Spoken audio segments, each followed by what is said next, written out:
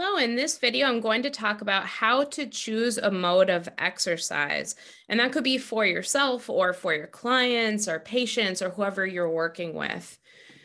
So when it comes to choosing what type of exercise, I've gotten this question so many times from so many people is, what is the best type of exercise where I'm going to get the greatest benefit? So really people are asking, should I be doing more cardio? Should I be doing more lifting? Should I be running or doing the elliptical? Or, people are trying to understand how to choose what mode of exercise.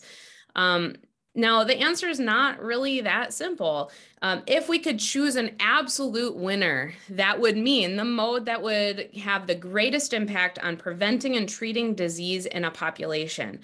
Now, we could argue that would probably be cardiovascular exercise, would probably have the greatest effect and prevent and treat the greatest amount of chronic disease and population-wide.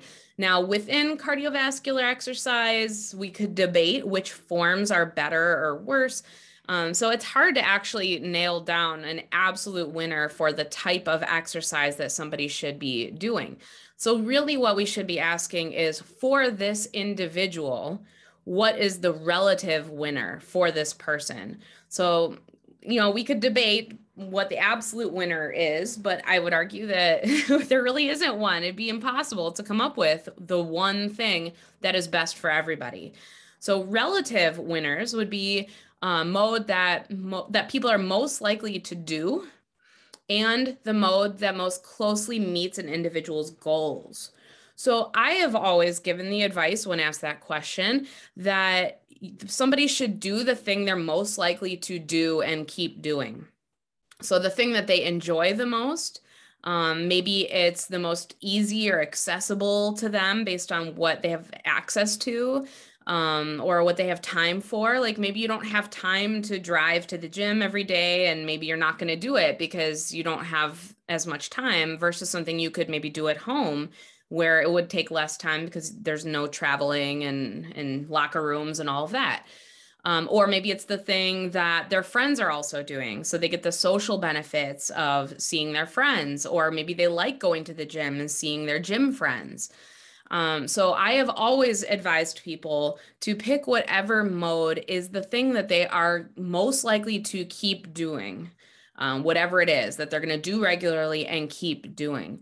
And then besides that, like maybe there are lots of things that meet that qualification, then do whatever most closely meets your goals, or whatever most closely meets the client's goals. So depending on your goal, different modes of exercise are going to be better at achieving that goal. So if you want to be stronger, you need to lift. Cardiovascular exercise is not going to make you stronger. If you want to have a healthier heart and cardiovascular system, then you're going to want to do more cardiovascular exercise. So you want to do the thing that's going to meet your goals the most closely. If you're training for a marathon, you shouldn't be doing that by cycling and swimming. You should be running, because running is going to most closely help you meet your goals. So which mode of exercise is best? There isn't an objective answer to that applies to everyone. It is individual. It is relative to the person, what they're going to keep doing in the long term, and what is going to help them specifically meet their goals. Okay, thanks so much for watching, and I'll see you in the next video.